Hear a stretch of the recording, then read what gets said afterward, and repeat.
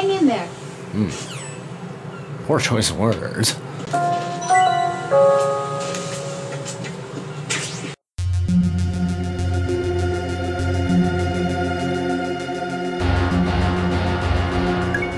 Kept you waiting, huh? Hey, welcome back to another episode of Onikemo Gaming. This is the Shinigami Run, episode 7. We're here to collect all the names, collect all the lives, and keep on trucking in a cool-like fashion. We got our sunglasses on.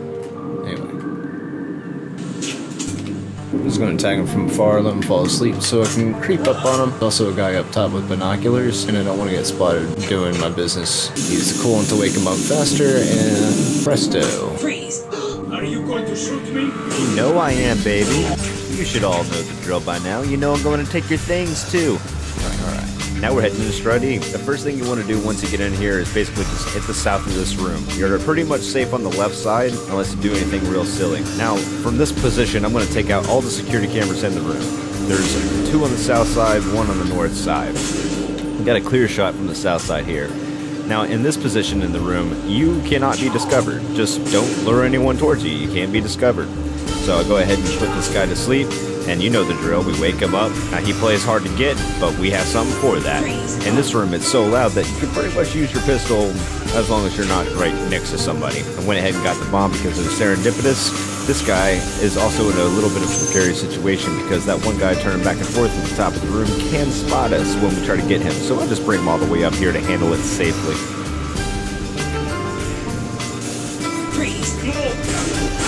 I go back down here to get the node and the cardboard box, so just watch me work, y'all. Watch me work. Using his cycle of yawning and turning around, I get back and forth where I need to be, and then we get to the Strut E heliport. I know I left him, but I gotta come back for him later. There's a guy on the other side of this building once you skip the cutscene and codec call and all that, and I'm just gonna put him to sleep for now so he doesn't alert while I take everyone on the roof out in the meantime.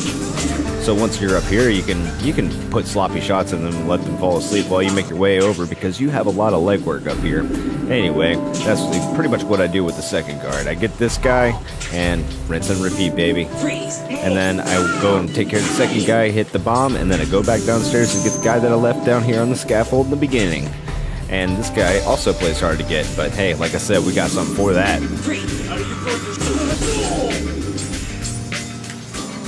Let's head back downstairs and get the mine detector, then take care of our boy in the parcel room. Now, I'd save him for dead last because he's a radio guy, so somebody will be coming in here to check it out if we don't handle it all quickly.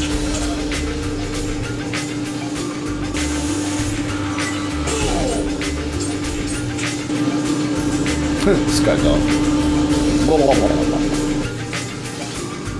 Alright, so that's us getting through Strut E this time. Next time we'll be going across the EF connecting bridge, contending with the Claymore mines that are out here, the guard who's on top, the fact that we have 2 more boxes than what we started with, then we gotta head into Strut F itself, and where we got the M9 to begin with. Y'all have a great night. Thanks for watching. Hey y'all, it's your boy Acidic. Thanks for watching the video all the way to the end. If you want to support the channel, that'd be mega awesome. Please hit up the Patreon. Any support would be appreciated. I'm trying to do my own thing, so take it easy.